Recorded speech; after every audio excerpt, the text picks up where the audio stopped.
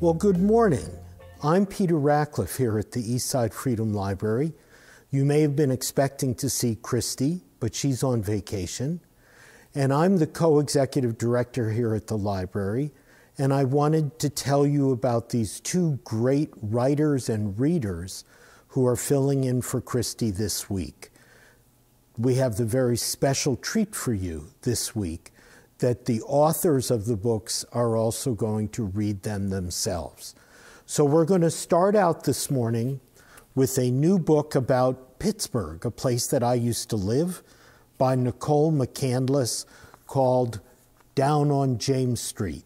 And this is a story about teenagers in Pittsburgh in the 1930s who have an integrated dance that, believe it or not, gets broken up by the police.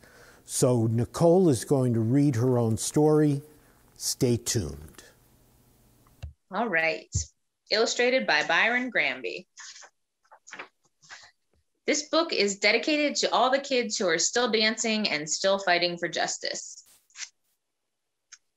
The moon lit the riverbank, giving George a clear path to James Street. He was a member of the Young Workers League, which was hosting a dance that night. The same moon lit the steep hill that Dorothy strolled down. She'd heard about a dance on James Street and was ready to Lindy Hop. George picked up the pace as he heard a soft rat-a-tat, rat-a-tat, rat-a-tat-tat. Dorothy heard it too and gave a twirl, testing out her new dress. Rat-a-tat, rat-a-tat, rat-a-tat-tat. Two hands reached for the door of the dance hall. George pulled back, hoping the darkness would hide his burning cheeks. "I'm Dorothy. Do you have a dance partner?" she asked. "Do I need one?" George shrugged. Dorothy laughed and held open the door. "All the best dances have partners," she said. "Well, in that case, would you like to dance?" he asked. Dorothy grabbed George's hand and pulled him into the crowd. George hadn't realized how many kids would be there. It was packed wall to wall. Everyone they passed smiled and waved at Dorothy. People stopped dancing to say hello to her. George pulled at his shirt collar, surprised he'd agreed to Lindy Hop with someone so popular. He was going to make a fool out of himself at his first dance. He tried to wipe his sweaty palms on his pants as casually as he could. Dorothy dragged him to the middle of the floor. "Are you ready?" She flashed him a wide smile. "We can watch the other kids if you need a minute." George nodded. It was getting easier to understand why everyone seemed to like Dorothy. Her confidence was uplifting and she was clearly kind. He took a deep breath. He Lindy hopped a few times, but just to amuse his little sister and never in front of a crowd. He needed to pay attention to what was happening on the dance floor so he didn't screw this up. The kids all had style: shine shoes and suit jackets, brimmed hats and twisting skirts. Wait, did that girl have a fox around her neck? Did that one have a flower pot on her head? A boy flew by who looked like a checkerboard. He was twirling a girl who looked like a peacock. He couldn't wait to tell his little sister about these outfits, the moves, the music. That is, if he could trust her not to snitch to Mom and Dad. "How do people afford these fancy clothes?" George asked earnestly. "My mama made mine from a flour bag." Dorothy gave another spin. "And I bet a lot of the dresses in here are made from feed bags." "Feed bags?" George got distracted, imagining farm animals in fancy dresses. "Enough gawking. Let's dance," Dorothy yelled over the music. Snake hip, Susie Q, shim, sham. A ring-a-fling, a ring-a-fling, a ring-a-fling, zing. George closed his eyes and listened to the beat. A boom, a bam, a boom, boom, bam.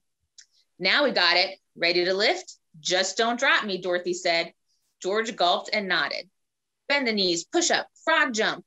Rat-a-tat, rat-a-tat, rat-a-tat-tat." Dorothy was smiling and laughing when she landed back on the ground. "You're getting the hang of it now. Want to take a break and grab some water?" George nodded and they headed to the back. "How come I haven't seen you around before? Everyone seems to know you." Dorothy narrowed her eyes at him. "We aren't exactly allowed to hang out in the same places, are we?"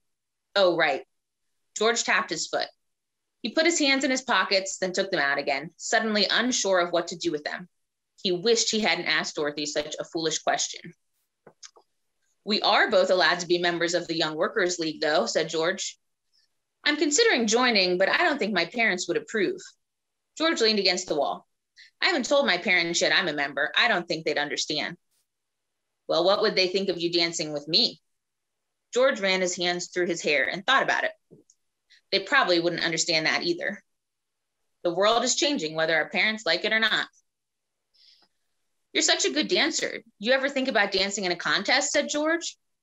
My dream is to go to New York one day and dance at the Savoy Ballroom. Wow, all the way to New York? I've never even been across the Allegheny River. George gestured back to the dance floor. Should we try again? I think I'm getting better.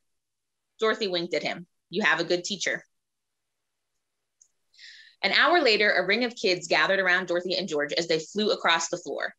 Soon, they were the only two dancing, with others cheering them on. The kids clapped and stomped their feet to the music. Dorothy's confidence was contagious, and George was throwing her higher and jumping faster. George felt light and free as he twisted and twirled his way across the room. Rat-a-tat, rat-a-tat, rat-a-tat-tat. Hacksaw, hip lift, peel away, boom, slide, drag, dig, bam, bam, bam, around the world and whip. Suddenly, there came a bang. Police officers filled the doorway to the dance hall. The officer in front pointed right at Dorothy and George.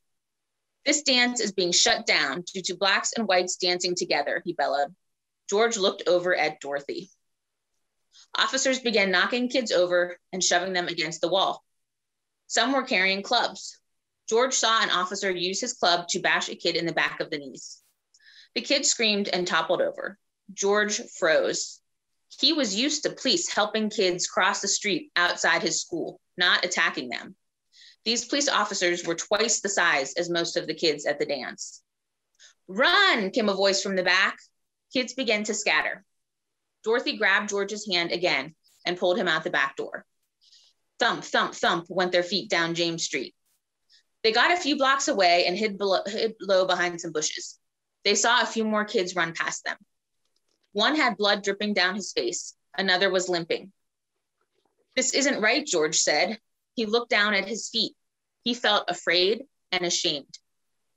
You don't have to tell me. This is a regular part of my life. Dorothy ducked lower as an officer ran by. Well, it shouldn't be. What are you going to do about it? What do you mean? You said it isn't right, so what are you going to do about it? I don't know. The police shut it down. What else can we do? We can't let them stop us from dancing. I have an idea, said Dorothy. The police are less likely to bother you than me. Run down the side streets and grab all the kids you can find. Tell them to come to my house at the top of the hill. Before George could respond, Dorothy was gone. His shoulders sank as he slowly headed back towards the main road. He'd never been confronted by the police before, and his hands trembled. George considered his options. He could go home and pretend this night never happened. He thought of the police officers as they raised their clubs to innocent kids. No, he'd never forget this night. He could go home and explain what happened to his parents. Maybe they would know the right thing to do. There were a few problems with this plan. Firstly, his parents thought he was staying over at his friend Ricky's and didn't even know he was at a dance. And secondly, he'd never heard his parents talk about segregation. George couldn't remember a time in his whole life that he saw his parents interacting with a Black person unless that person was a worker. Their church, the stores they shopped at, their school, it was all white people. He was going to need to talk to his parents about segregation, but he didn't have time to go home and do that just then. He needed to act now. He could try going to the police and reasoning with them himself. What would he say? You need to stop enforcing a bad law? George kicked the curb in frustration. No. That wasn't right either. George froze as he saw a police officer running in his direction. He'd gotten into fights with neighborhood boys before and defended himself pretty well, but he never fought with a grown man. As fear pulsed through his body, George, from his fingers down to his toes, the officer ran by him. George's cheeks burned red. If it had been Dorothy there in the corner and not him, what would have happened? He had been at the dance. He had been breaking the law by dancing with Dorothy. Why did the police officer run right past him? George had to decide. He could keep walking straight and head back home, or he could turn left back to James Street.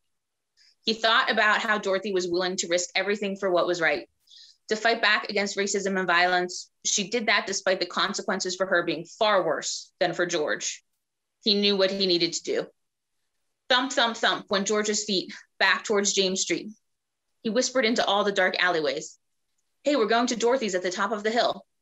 Kids popped out from behind garbage cans and slid out of doorways. Someone jumped down from a fire escape and another rolled out from under a car. It wasn't long before George was making his way up the hill with a big group of kids. The moon had gone behind the clouds, giving them the shadows they needed. And then they heard it. Rat-a-tat, rat-a-tat, rat-a-tat-tat.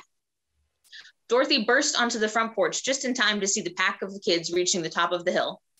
She smiled at the sight of them.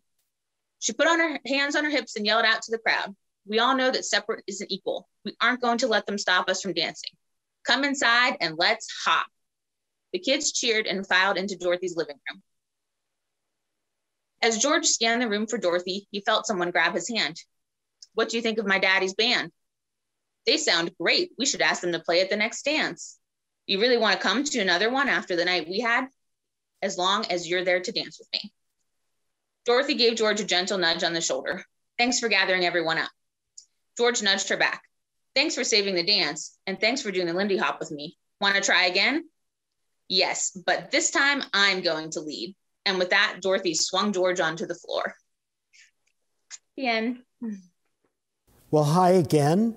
Here it is, Peter again, and I'm here to introduce the second book and the second reader that you're going to hear from today, and that is Alejandra Domenzain, who's from California, although she grew up in Mexico, and her children's book, For All, and in Spanish, Para Todos.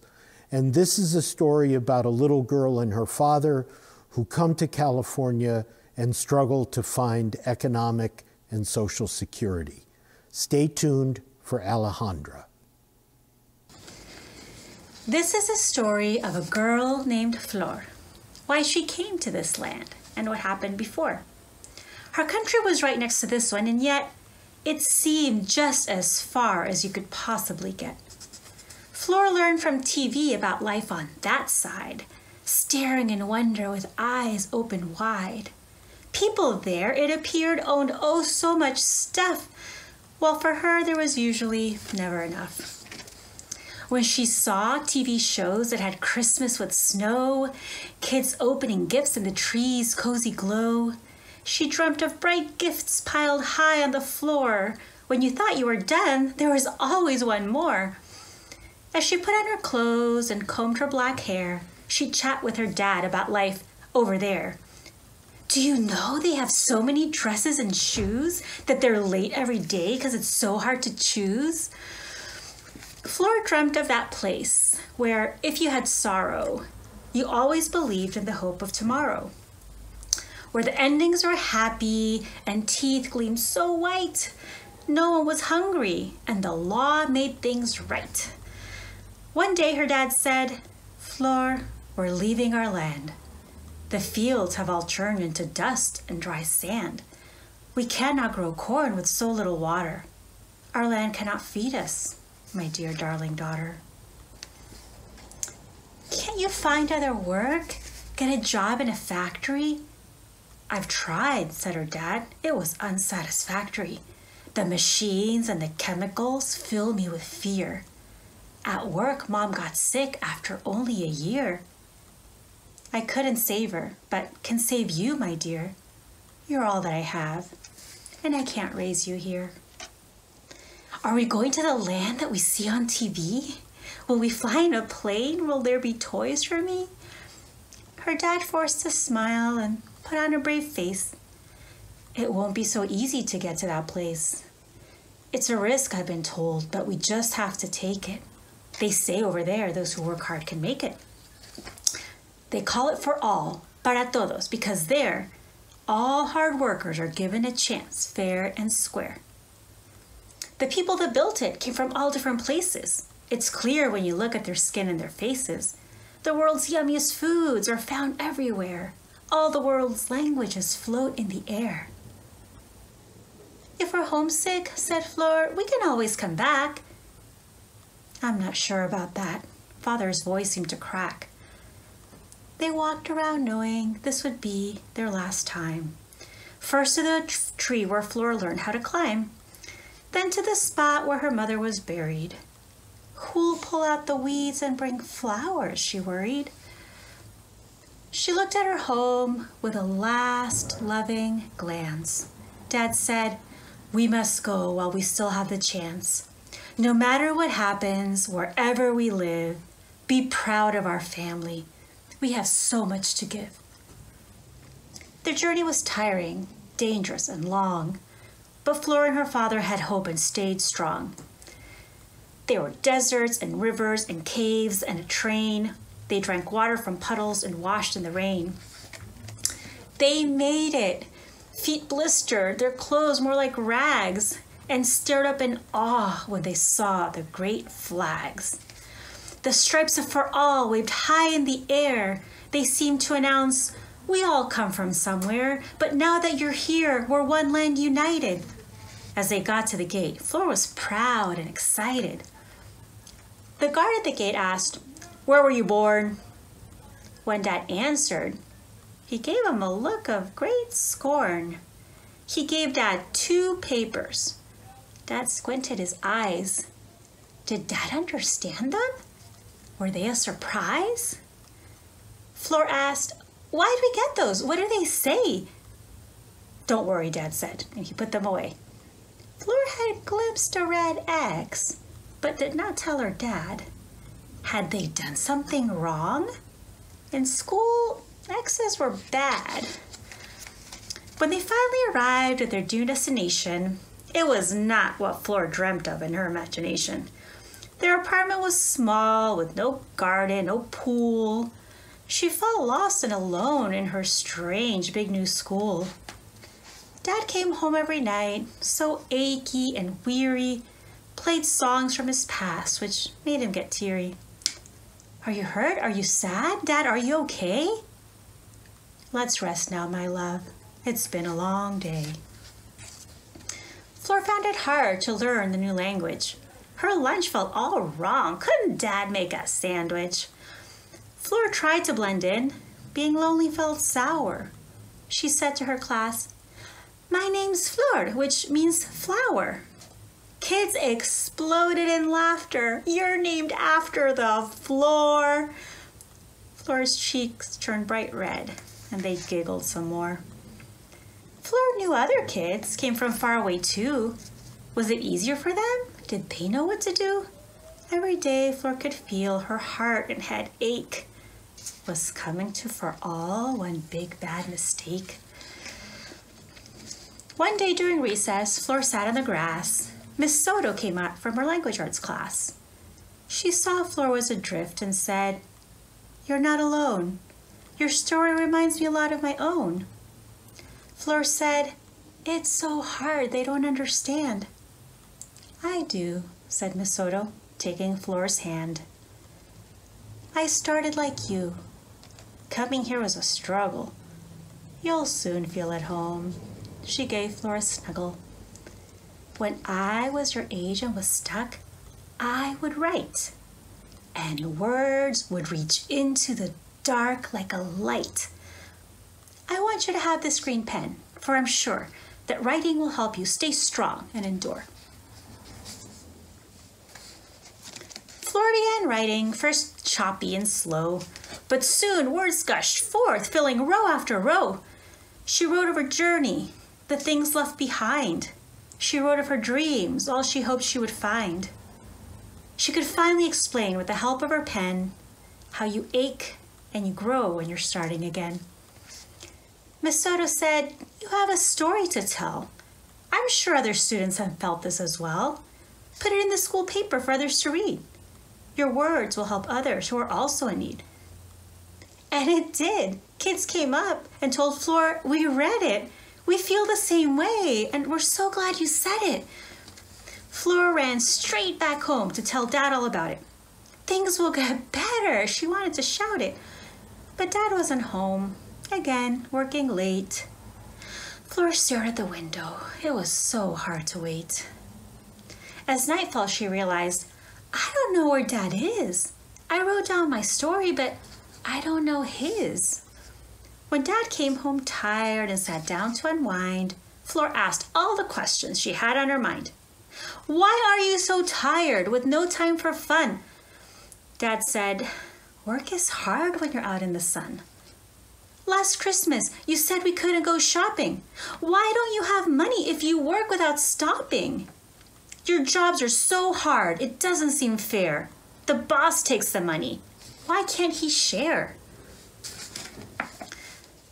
Dad looked at Flor, his eyes crinkled with pain. He said, "There's something I have to explain. Remember those pages we got long ago? I tried to protect you, but it's time that you know." He took out the papers they'd gotten before. With a low, trembling voice, he read one to Flor. "To all those that come to For All, be advised. Here are the rules, so you won't be surprised. You can pick the strawberries or pounds of tomatoes, clean up the bathrooms and fry the potatoes. You can't get more money or work without pain. You'll get into trouble if you dare to complain. If you do, guards will come in no time at all. We can have you locked up and removed with one call. So if you speak up, they can take you away?"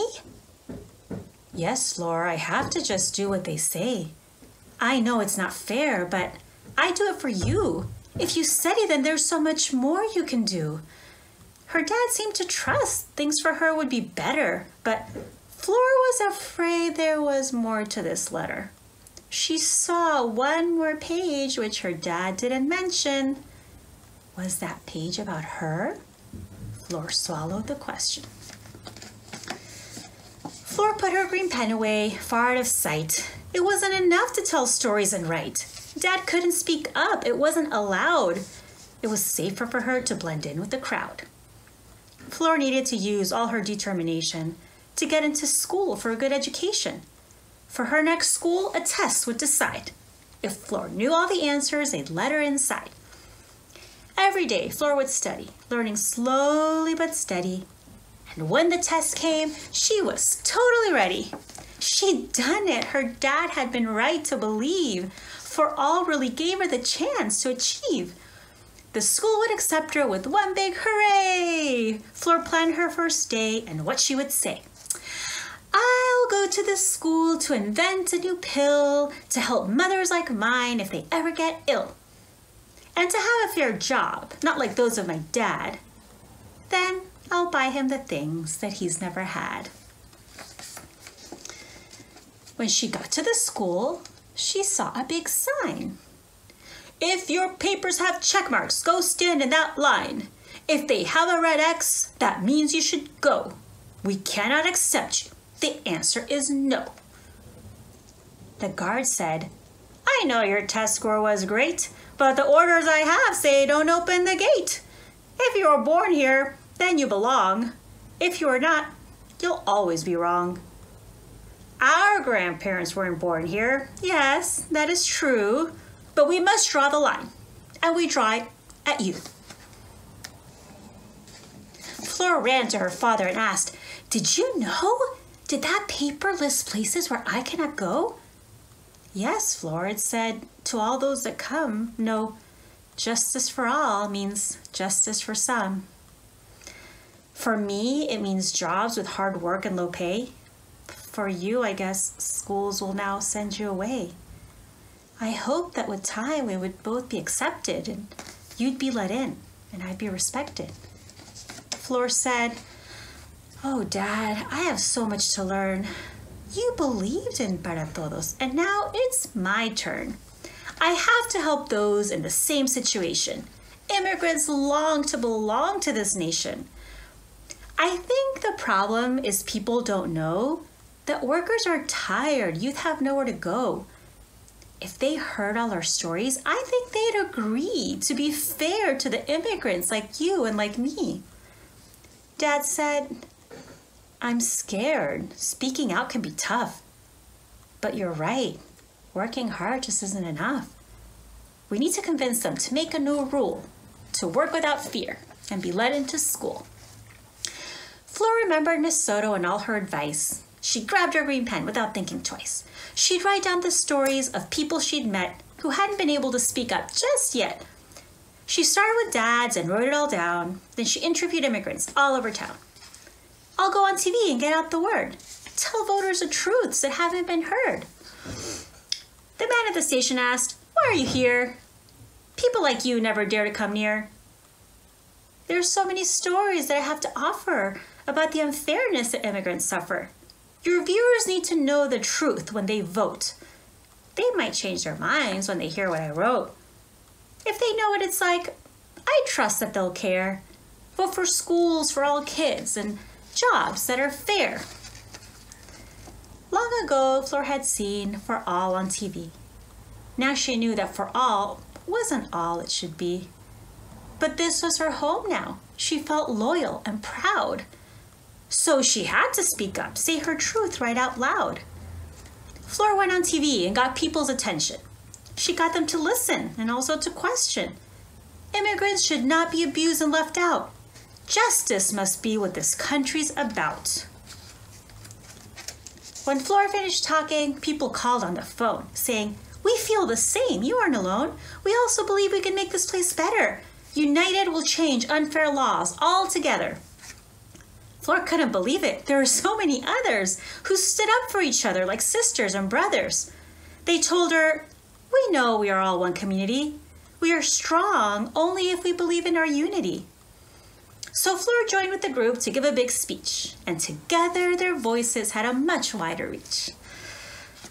"You inspired us all to vote for new rules. We'll win justice for all in our jobs and our schools."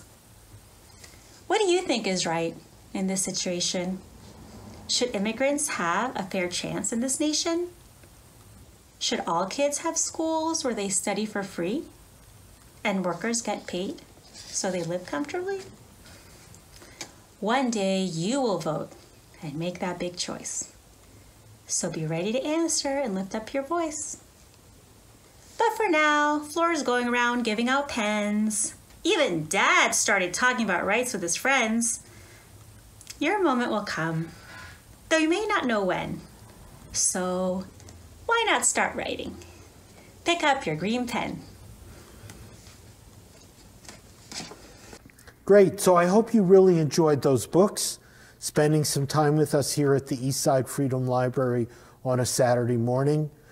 I bet you're as excited about spring as we are here. And so we hope after you've had a chance to hear these stories, you'll get outside and enjoy some of the beautiful weather.